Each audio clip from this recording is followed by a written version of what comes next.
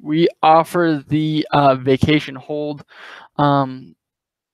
basically option. If you are going on vacation, let's say you're going out of town on the 19th and you won't be returning until that following Monday, you will not receive any leads or ready to buy customers from us within this time frame. So again, if you don't have anybody in your office, we don't want to be sending you leads that you cannot service. And obviously it doesn't make sense for you to pay for something that obviously you can't take care of. So just make sure you come in here. If you come back a day early or a couple days early, you can come in here and just delete it, save, and then basically you're going to be live to go.